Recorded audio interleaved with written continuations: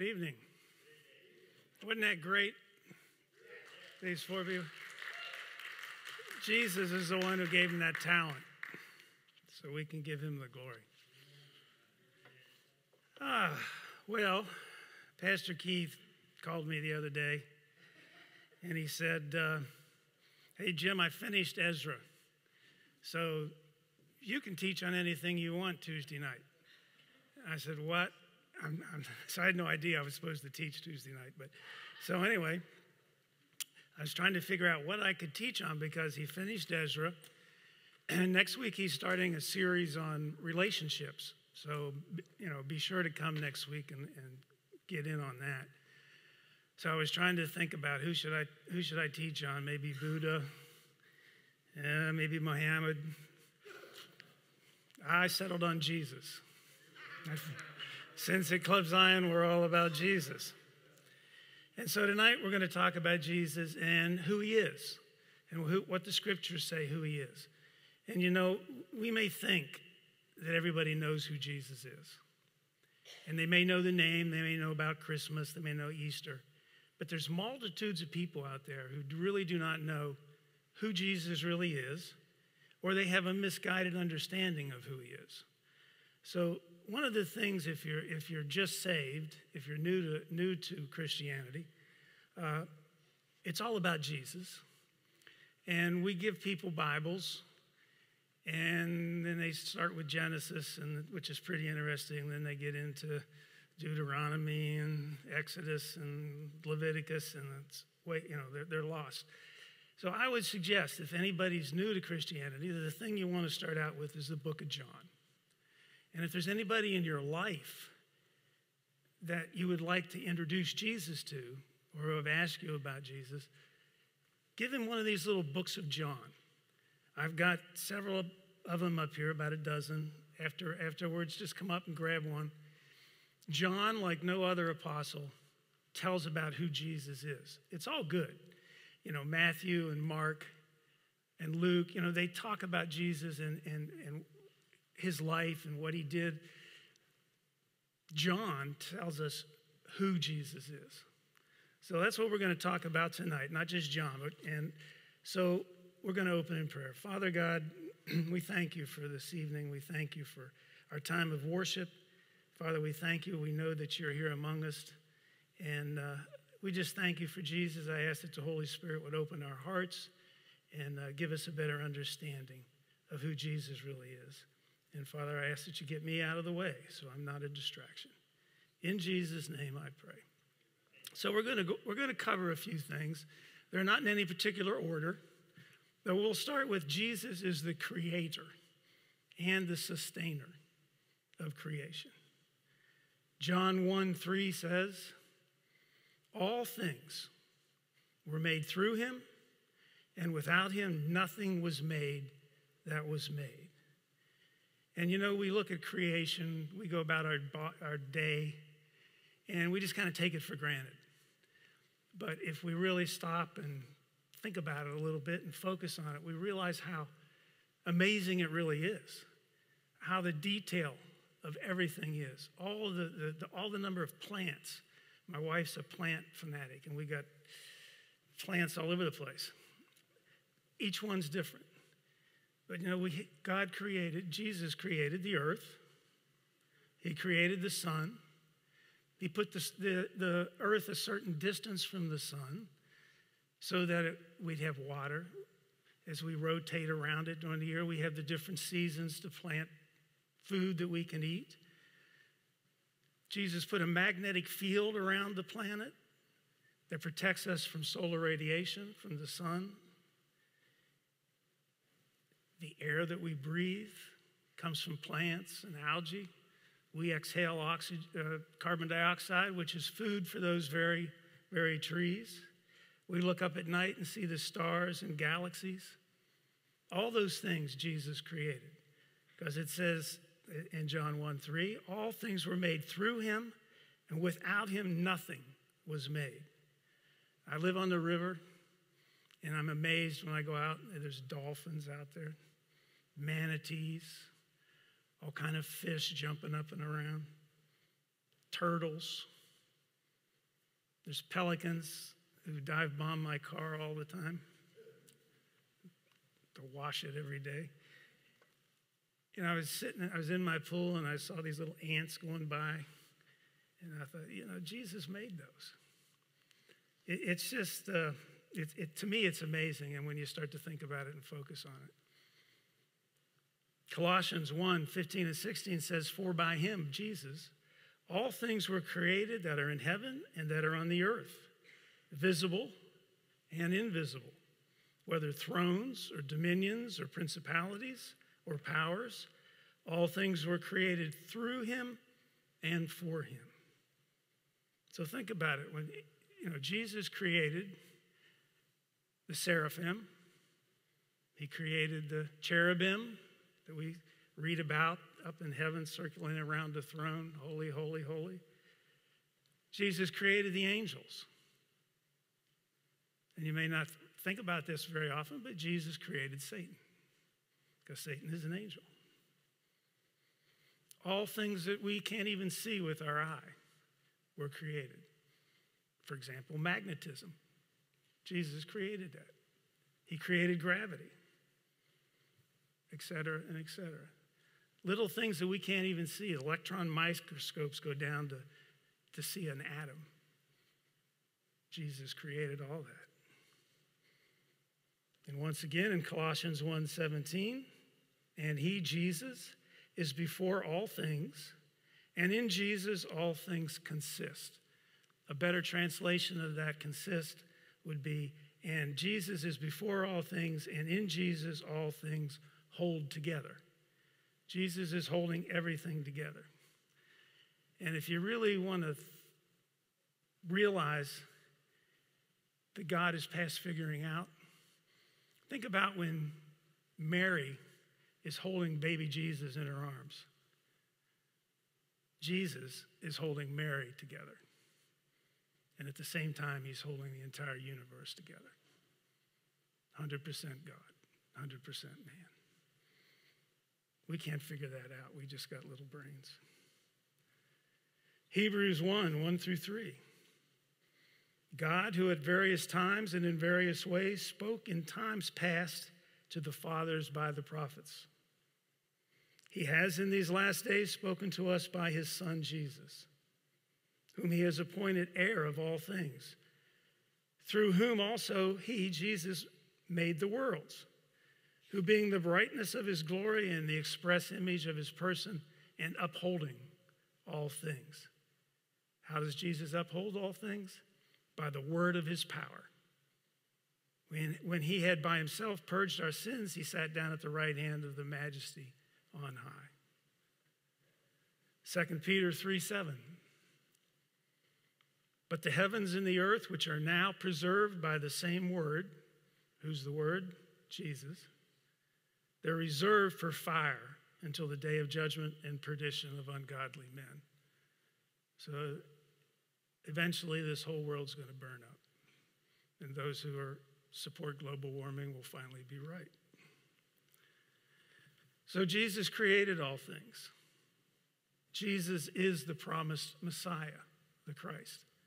All the way from the Garden of Eden to Abraham, to all through the Old Testament, they were looking for the Messiah to come, and that is Jesus.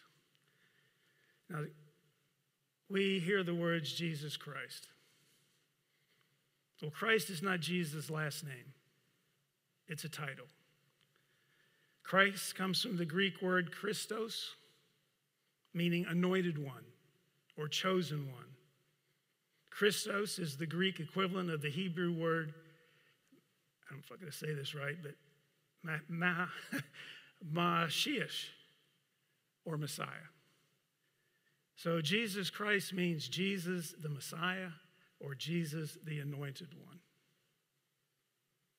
Now God gave the name Jesus to Mary by the angel Gabriel.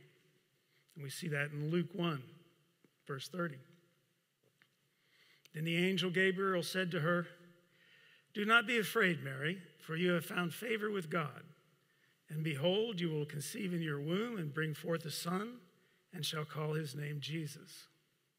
He will be great and will be called the Son of the Highest. And the Lord God will give him the throne of his father David, and he will reign over the house of Jacob forever, and his kingdom there will be no end. So Jesus' Hebrew name is Yeshua, which is Y-E-S-H-U-A, if you're taking notes. And Yeshua is a combination of the words Yah, which is an abbreviation of Yahweh.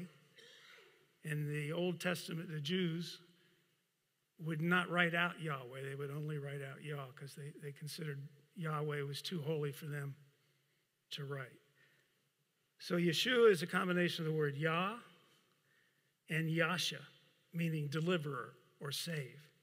So Yeshua, when translated into Koine Greek, is Jesus. Translated into English, it's Jesus. Therefore, Jesus' name means Yahweh saves, or the Lord is salvation. And we see that in Scripture, that he is the Christ. When the Apostle Andrew heard John the Baptist talking about him, in John 1:41, he says, he, Andrew, first found his own brother Simon, who we know as Peter, and he said to him, we have found the Messiah, which is translated the Christ. The Samaritan woman at the well, when Jesus was traveling through Samaria, the woman said to him, I know that the Messiah is coming, who is called Christ.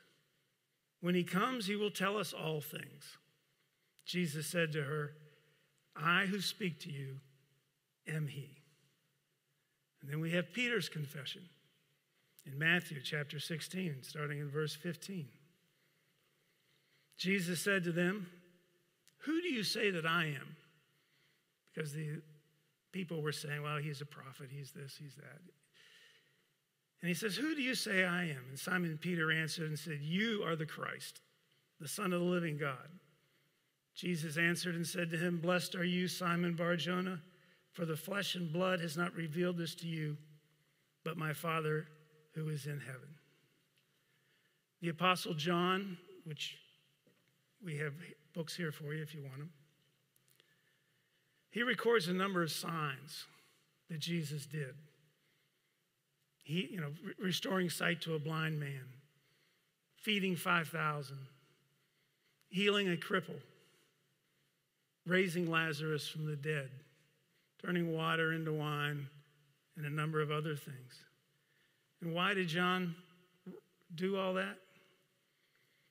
Well, he tells us in chapter 20 starting in verse 30, John says, truly Jesus did many signs in the presence of his disciples, which are not written in this book. But these are written that you may believe that Jesus is the Christ, the Son of God, and that believing you may have life in his name. So Jesus is the promised Christ. He's the creator. He's the promised Christ. Jesus is wisdom. James 3:17. The wisdom that is from above is first pure, then peaceable, gentle, willing to yield, full of mercy and good fruits. It's without partiality and without hypocrisy. And in Luke, and the child, Jesus, grew and became strong in the Spirit, filled with wisdom, and the grace of God was upon him. And all who heard Jesus were astonished at his understanding and answers. Matthew 13:54. When Jesus had come to his own country, he taught them in their synagogue, so that they were astonished. And they said, where did this man get this wisdom and these mighty works?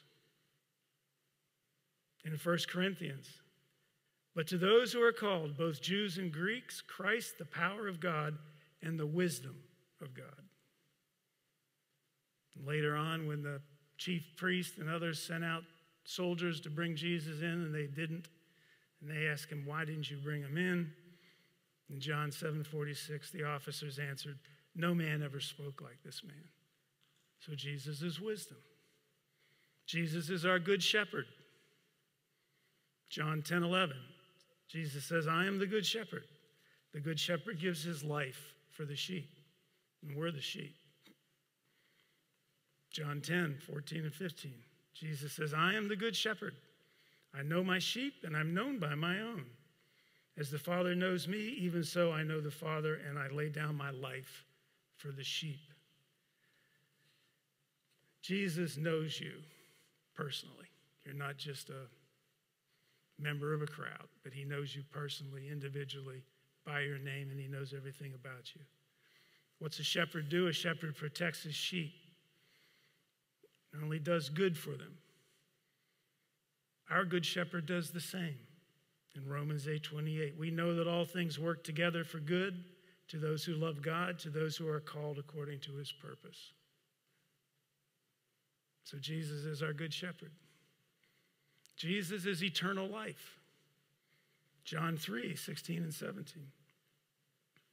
For God so loved the world, that he gave his only begotten Son, that whoever believes in him should not perish, but have what? Everlasting life. Life eternal.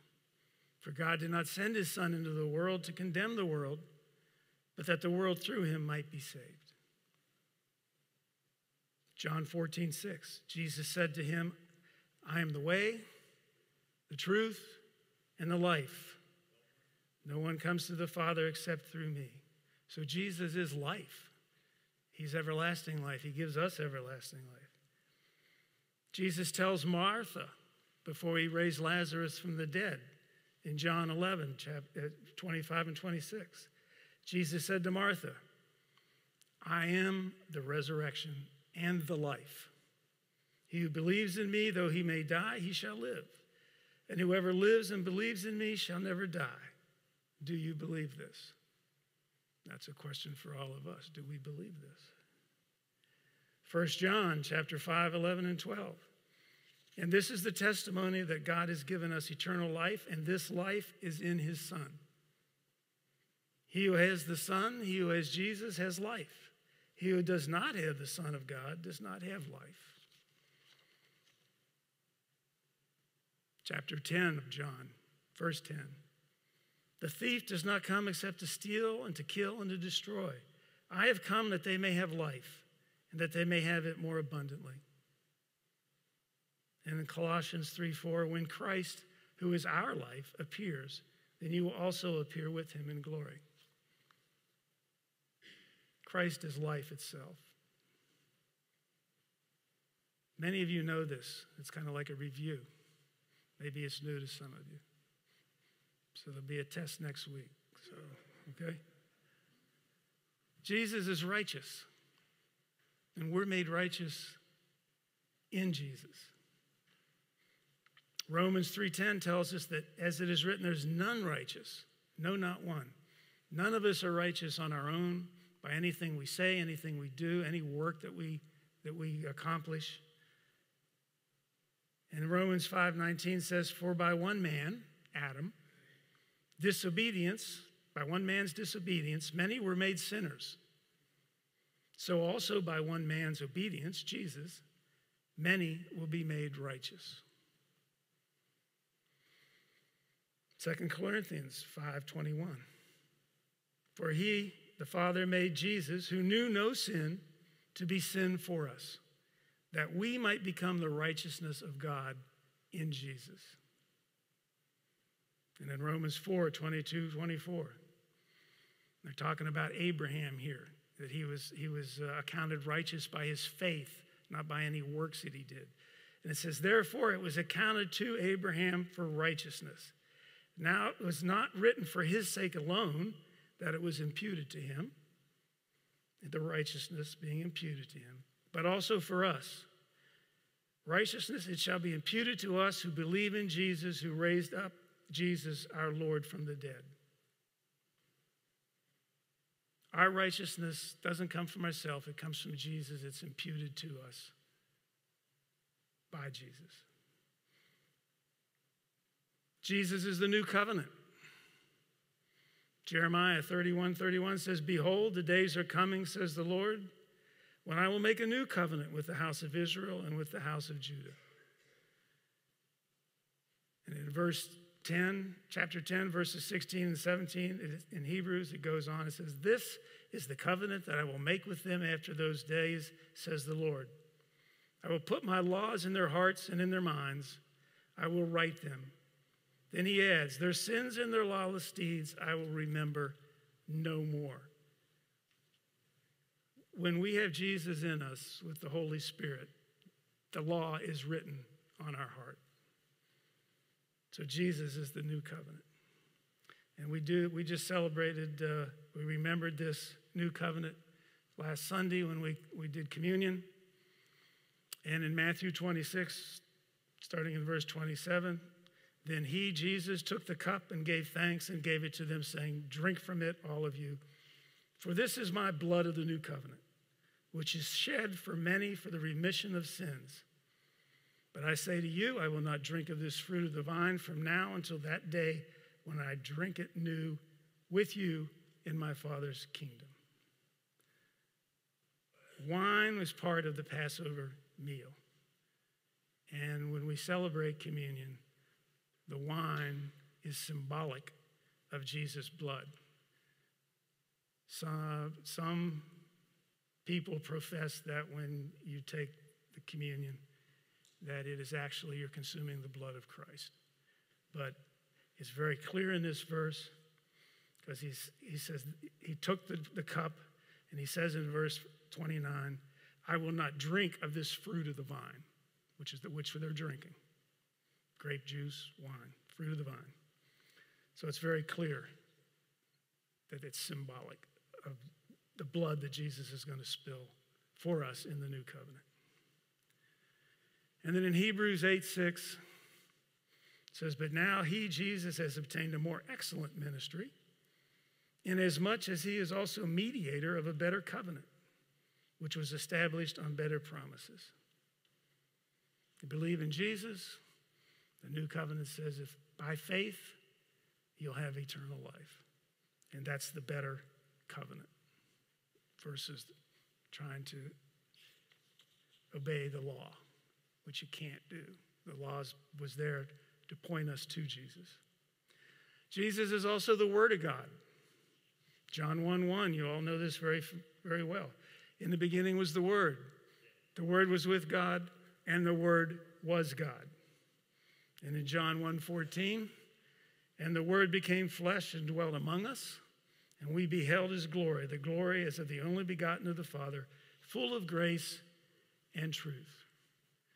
So Jesus is the Word. And in 1 John 5:7, it says, "For there are three that bear witness in heaven, the Father, the Word, and the Holy Spirit. And these three are one," the Trinity. And when Jesus returns to set up his 1,000-year reign here on earth, we see in Revelation 19, starting in verse 13, "Jesus was clothed with a robe dipped in blood, and his name is called the Word of God. And the armies in heaven, clothed in fine linen, white and clean, followed him on white horses." Luke 9:35, after Jesus was baptized by John the Baptist, the Holy Spirit descended upon him. A voice came out of a cloud saying, "This is my beloved Son, hear him." He's the Word, hear him, listen to him. We have that same command given to us today, hear him. And we can hear him by his Word, by reading and studying his Word. Jesus is also the Holy One. Psalm 16:10, "For you will not leave my soul in Sheol, nor will you allow your Holy One to see corruption." And in Mark 1:23 and 24, "Now there was a man in their synagogue with an unclean spirit, and he cried out, saying, 'Let us alone. What have we to do with you, Jesus of Nazareth? Did you come to destroy us? I know who you are, the Holy One of God.'" And in Acts chapter 3, starting in verse 13, the God of Abraham, Isaac, and Jacob, the God of our fathers, glorified his servant Jesus, whom you delivered up and denied in the presence of Pilate when he was determined to let him go. But you denied the Holy One and the just and asked for a murderer to be granted to you. So Jesus is the Holy One in Scripture. Jesus is our King. Matthew chapter 2, verse 1. Now after Jesus was born in Bethlehem of Judea in the days of Herod the king, behold, wise men from the east came to Jerusalem, saying, where is he who has been born King of the Jews? For we have seen his star in the east and have come to worship him. And in John chapter 1, verse 49, Nathanael answered and said to him, Rabbi, you are the Son of God. You are the King of Israel. Jesus is a king. And in Matthew 21:5, Jesus says, as before his triumphal entry on what we call Palm Sunday, tell the daughter of Zion, behold, your king is coming to you, lowly and sitting on a donkey, a colt, the foal of a donkey. And in Revelation, when he returns again, these will make war with the Lamb, and the Lamb will overcome them, for he is Lord of lords and King of kings. And those who are with him are called chosen and faithful. And that'll be us. So he's our Holy One, he's a king, and he's our peace. Romans 5:1. Therefore, having been justified by faith, we have peace with God. Jesus made peace between us and God by removing our sin barrier. We have peace with God through our Lord Jesus Christ. In John chapter 16 and 33, Jesus said, these things I have spoken to you, that in me, Jesus, you may have peace. In the world you will have tribulation, but be of good cheer. I have overcome the world. And in 1 Peter chapter 5, verse 7, it says, cast all your cares upon him, for he cares for you. Put your burdens on Jesus. He'll take them, and you'll have peace. Because he tells us in Philippians chapter 4, starting in verse 7, be anxious for nothing, but in everything by prayer and supplication with thanksgiving, let your requests be made known to God, and the peace of God, which surpasses all understanding, will guard your hearts and minds. And how will that peace of God do that? Through Christ Jesus. Christ Jesus is our peace. And in John chapter 14:27, Jesus said, peace I leave with you, my peace I give to you, not as the world gives, do I give to you. Let not your heart be troubled, neither let it be afraid. Jesus is our peace. Jesus is our advocate and high priest. 1 John chapter 2, verse 1, my little children, these things I write to you so that you may not sin. If anyone sins, we have an advocate with the Father, Jesus the righteous.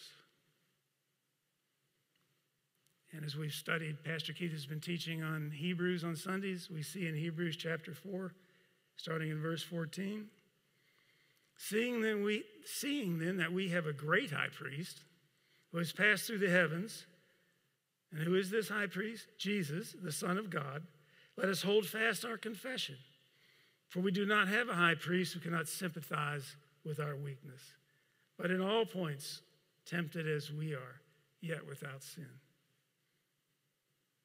In Hebrews chapter 7, verse 25, therefore, he, Jesus, is also able to save to the uttermost those who come to God through him, since he always lives to make intercession for him. 1 Timothy chapter 2:5. There's one God, one mediator between God and man, the man Christ Jesus. He's the only mediator. He's the one we pray to. It's not Mary. Mary's not the mediator. None of the apostles are the mediator. No angel is a mediator. No saint, Christopher, or any of those other little medals are a mediator. Only Jesus. And in Hebrews chapter 7, starting in verse 26, for such a high priest was fitting for us, who is holy, harmless, undefiled, separate from sinners, and has become higher than the heavens, who does not need daily, as those high priests, to offer up sacrifices, first for his own sin and then for the people's. For this Jesus did once for all when he offered up himself. So Jesus is an advocate for us when we sin, and he's our high priest. Jesus is also the Lamb of God. John 1, verse 29. The next day, John the Baptist saw Jesus coming towards him and said, behold, look, be amazed, the Lamb of God who takes away the sin of the world. The sacrificial lamb, which everybody knew at that time what that meant because of the sacrifices of the Old Testament.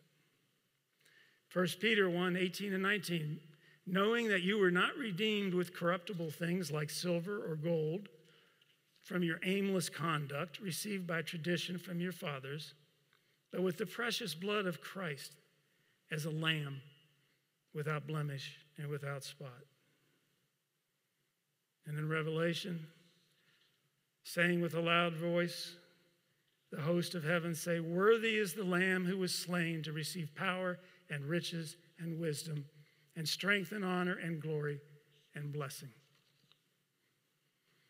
And in Revelation 17:14, the battle of Armageddon, when Jesus returns, these will make war with the Lamb, and the Lamb will overcome them. For he is Lord of lords and King of kings, and those who are with him are called chosen and faithful.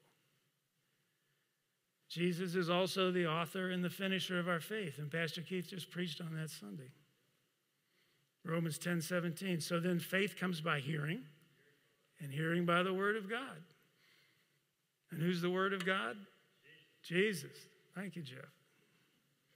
Hebrews 12:2, looking unto Jesus, the author, the creator of our faith, and the finisher of our faith, who for the joy that was set before him endured the cross, despising the shame, and has sat down at the right hand of the throne of God.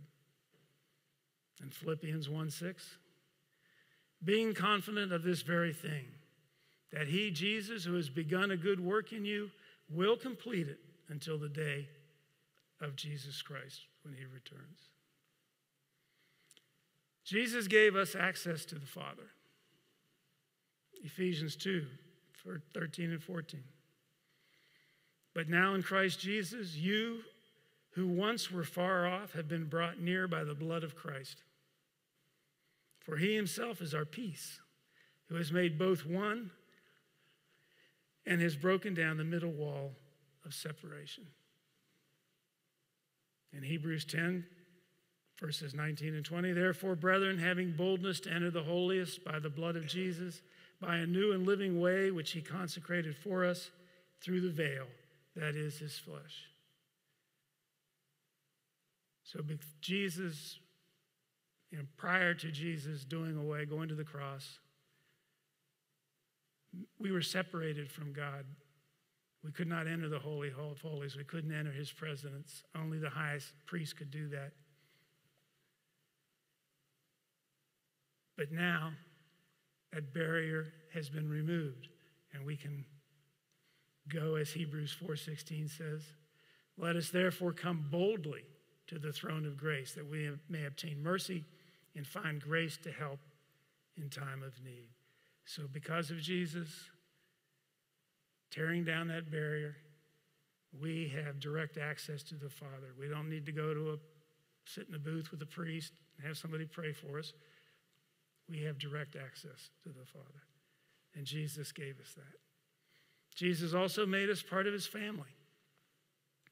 Galatians 4, starting in verse 4.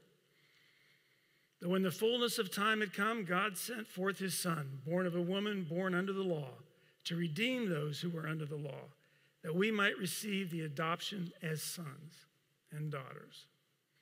And because you are sons, God has sent forth the Spirit of his Son into your hearts, crying out, Abba, Father.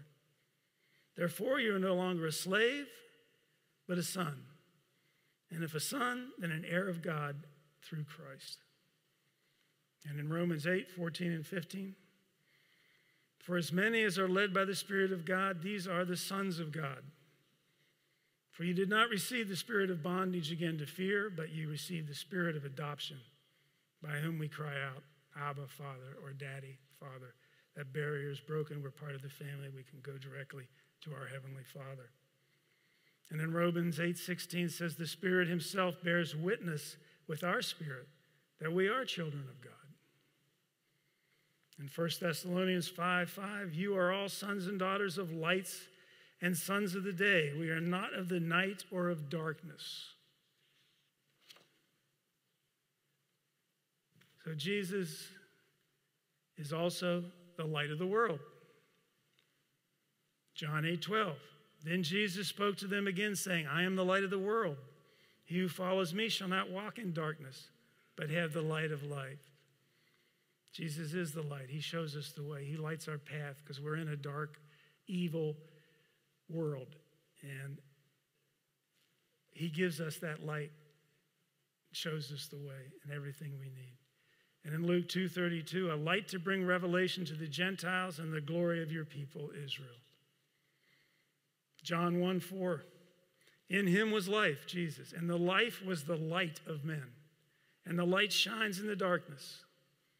In this dark and evil world, in the darkness, the world does not comprehend it. And in John 12:46, Jesus says, I have come as a light into the world, that whoever believes in me should not abide in darkness, should not have a life living in sin and in darkness. Jesus also saves us from the wrath of God.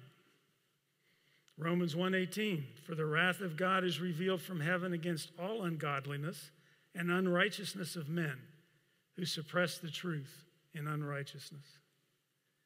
John 3:36, he who believes in the Son has everlasting life, and he who does not believe the Son shall not see life, but the wrath of God abides or clings on him.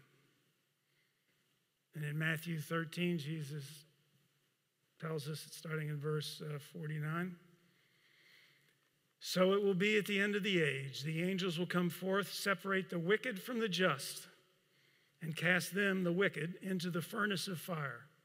There will be wailing and gnashing of teeth. Jesus saves us from that if we believe in him. Have absolute faith in him. 1 Thessalonians, for God did not appoint us, those of us who are in Jesus, to wrath, but to obtain salvation through our Lord Jesus Christ, who died for us, that whether we wake or sleep, we should live together with him. So Jesus saves us from the wrath of God. Jesus is the Alpha and the Omega. Revelation 1:8. I am the Alpha and the Omega, the beginning and the end, says the Lord, who is and who was and who is to come, the Almighty. And John, who wrote Revelation, he says, then I saw him. I fell at his feet as dead, but he laid his right hand on me, saying to me, do not be afraid. I am the first and the last. I am he who lives and was dead. Jesus died. And behold, rose from the grave. I am alive forevermore. Amen. And I have the keys of Hades and death. And then he says in Revelation 22, starting in verse 12, Jesus says, I'm coming quickly, and my reward is with me to give to everyone according to his work. I am the Alpha and the Omega, the beginning and the end, the first and the last. So Jesus is the Alpha and the Omega. Jesus is the resurrection. John 11:25, Jesus said to her, I am the resurrection and the life. He who believes in me, though he may die, he shall live. In 1 Corinthians chapter 15, starting in verse 42, it says, so also is the resurrection of the dead. The body is sown in corruption, it is raised in incorruption. It is sown in dishonor, it is raised in glory. It is sown in weakness, it is raised in power. It is sown a natural body, it is raised a spiritual body. There is a natural body and there is a spiritual body. Jesus is the one that gives us that resurrection, gives us that glorified spiritual body. Jesus is also God. He is the great I am.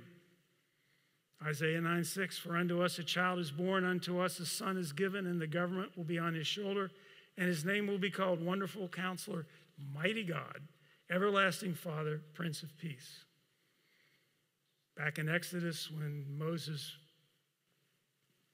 God met Moses in the burning bush,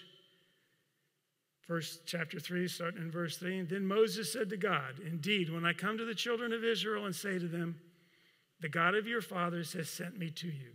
And they say to me, what is his name? What shall I say to them? And God said to Moses, I am who I am. And he said, thus you shall say to the children of Israel, I am has sent me to you. And Jesus says in John chapter 8, starting in verse 56, he's talking to some of the Pharisees. And he said, your father Abraham rejoiced to see my day, and he saw it, and he was glad. Then the Jews said to him, you're not yet 50 years old, and have you seen Abraham? Jesus said to them, most assuredly I say to you, before Abraham was, I am. So Jesus is I am. And in Colossians 2:8-10, it says, beware lest anyone cheat you through philosophy and empty deceit, according to the tradition of men, according to the basic principles of the world, and not according to Christ. For in him, in Jesus, dwells all the fullness of the Godhead bodily, Father, Son, Holy Spirit. And you are complete in him, who is the head of all principality and all power. In John 10:30, Jesus said, I and my Father are one. Jesus is God. He is the great I am. And when it says, just backing up for a second, when it says, for in Jesus dwells all the fullness of the Godhead bodily, when you're saved, and when Jesus comes in to live with you, you're complete. You don't need anything else. There's not some kind of a second thing that you have to do. There's no two classes of Christians. You accept Jesus, you're complete. Philippians 2:9-11. Therefore God has also highly exalted Jesus and given him the name which is above every name, that at the name of Jesus every knee should bow, of those in heaven and those on earth and those under the earth, and that every tongue should confess that Jesus Christ is Lord, to the glory of God the Father. Jesus Christ is the great I am. Jesus is our secure salvation. Hebrews 13:5, let your conduct be without covetousness, be content with such things as you have, for he himself has said, I will never leave you nor forsake you. If you're saved, if you have Jesus, Jesus is never going to run away or kick you out. John 6:39, this is the will of the Father who sent me, that all he has given me, I should lose nothing, but should raise it up at the last day. And this is the will of him who sent me, that everyone who sees the Son and believes in him, believes in Jesus, may have everlasting life, and I will raise him up at the last day. Everyone who believes in Jesus will have everlasting life. I will raise him up at the last day. Your salvation is secure. John 10, verse 27, my sheep hear my voice, I know them, and they follow me, and I will give them eternal life. They shall never perish, neither shall anyone snatch them out of my hand. My Father who has given them to me is greater than all. No one is able to snatch them out of my Father's hand. And the following verse, I and the Father are one. And then Romans 8:39, for I am persuaded that neither death, nor life, nor angels, nor principalities, nor powers, nor things present, nor things to come, nor height, nor depth, nor any other created thing shall be able to separate us from the love of God which is in Christ our Lord. So Jesus secures our faith. Once you accept him as your Lord and Savior, you're never going to lose it. No one's going to take it away from you. As we're coming to the close here, Jesus is the only way. In Matthew chapter 7, starting in verse 13, he says, enter by the narrow gate, for wide is the gate and broad is the way that leads to destruction. There are many who go in by it. Because narrow is the gate and difficult is the way which leads to life, and there are few who find it. So there's this narrow gate that few people find that's going to give them eternal life. Wonder who that gate is. In John 10, verse 9, it says, I am the door. I am the gate. If anyone enters by me, Jesus, he will be saved and will go in and out and find pasture. Sheep love to have good pasture. And when we're saved, we're going to have a beautiful pasture in heaven. In John 14:6, Jesus said to him, I am the way, the truth, and the life. No one comes to the Father except through me. And in Acts 4:12, nor is there salvation in any other, for there's no other name under heaven given among men by which we must be saved. So not Buddha, not Muhammad, not Brahma, not Shiva, not Krishna, not Gandhi, not the Pope, not Mary, nor any other name can save us. Only Jesus. In John 14:1-3 says, let not your heart be troubled. You believe in God, believe also in me. In my Father's house are many mansions. If it were not so, I would have told you. But I go to prepare a place for you. And if I go and prepare a place for you, I will come again and receive you to myself, that where I am, there you may be also. That's a great promise. So we just touched on a few things about Jesus tonight, what he does for us, who he is. But we could also go on and talk about Jesus as Emmanuel, the bishop of our souls. He's a man of sorrows. He's the rock. He's the rose of Sharon. He's the head of the church. He's the chief cornerstone. He's Shiloh. He's teacher. He's the Lion of Judah. He's the bridegroom. He's the only begotten of the Father. He's the true vine.